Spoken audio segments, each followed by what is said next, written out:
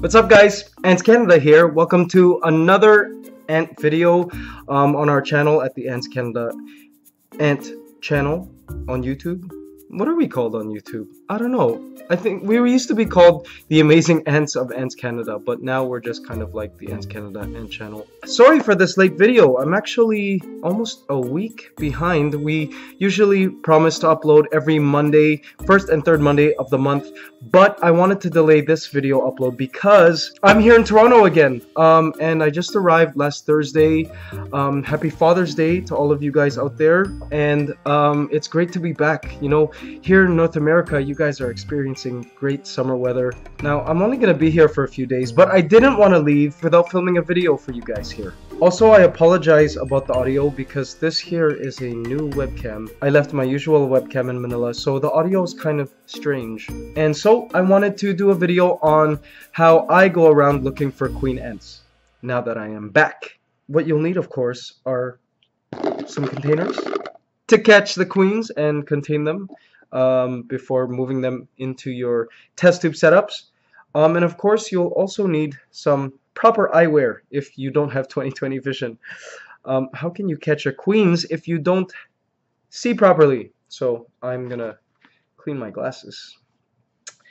And we are ready to go. So here we go. Now, I live in the suburbs here in Toronto, and I find it much easier to find queens if you live in the suburbs or in a wooded area or like a rural area. If you live in a downtown type of setting where, you know, it's really downtown, it might be hard to find queens, not because they're less common or not so numerous, but because there's so much distraction. I mean, if you're downtown, there's so much going on, it's easy for these queens to be elusive and hide from you. But in a more calm setting, like say this neighborhood, it's easier to spot some queens. And I like to go in places that have a lot of cement, like here. See? There's a lot of pavement. I see an ant there. What is that? Okay, that's a worker. Yeah, see, there's a lot of pavement here, so it's easier for me to spot queens that are wandering around in the open, the DL8s. Now, there is pretty much a wooded area near here, near this neighborhood, and there's even a river. And I find wooded areas and rivers are great for, you know, looking for queen ants.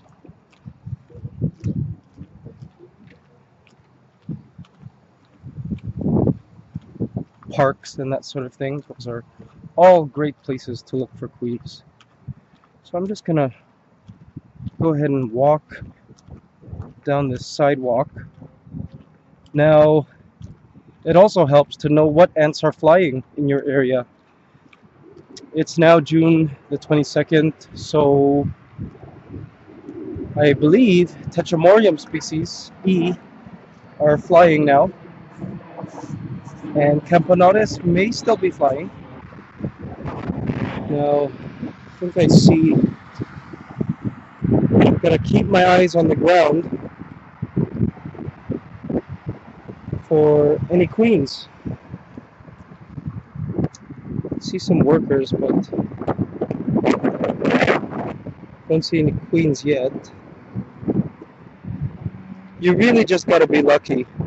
But if you really dedicate an hour or two every day to go looking, you'll find one, just like here. I found one, and it is a Tetramorium. Sweet. Tetramorium species E. Okay, so what I'm going to do now is I'm going to try to block her. Wait. All right. Perfect. See, when people write to me saying they can't find any queens, I tell them just keep looking. They are literally everywhere. I bet people think I'm crazy here on my hands and knees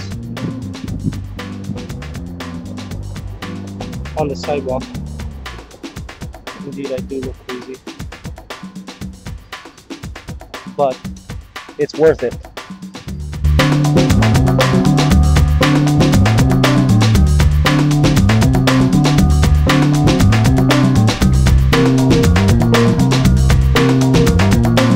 Alright, and there you have it, guys. So we caught our queen, and I didn't have any test tubes lying around because I've shipped them all to Manila. And I had to look around my parents' place for something to put this queen that we caught together.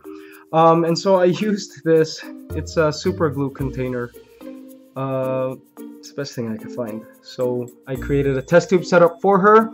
Be sure to check out our test tube setup tutorial, which we released recently, which was our last video. For me, the test tube setup is the best setup for rearing your standard colony, whether it be a semi-claustral species or a fully claustral species like the Tetramorium queen we caught. And keep them in the dark, keep them warm.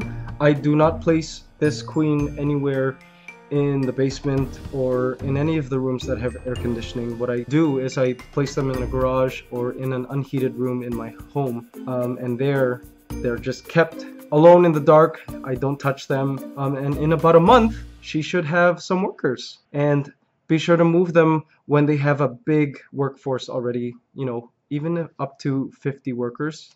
That's when you can move them. So thanks guys for watching this video. Really means a lot to me. Be sure to subscribe if you like this video, and until next time, see you later. AntsCanada signing out. Good luck on all your anting, guys. Bye. Hey, thanks guys for watching. Wishing you guys luck this year on your nuptial flights. Hope you guys catch lots of queens. Now, if you want to check out more videos on this channel, be sure to check out our latest video on our brand new line of genus-tailored hybrid nests. Really cool formicariums for your ants that are specifically geared to house your species of ants, whatever they may be. And also check out our very cool Solenopsis geminata playlist. It's ant love forever, guys. Thanks. And don't forget to subscribe.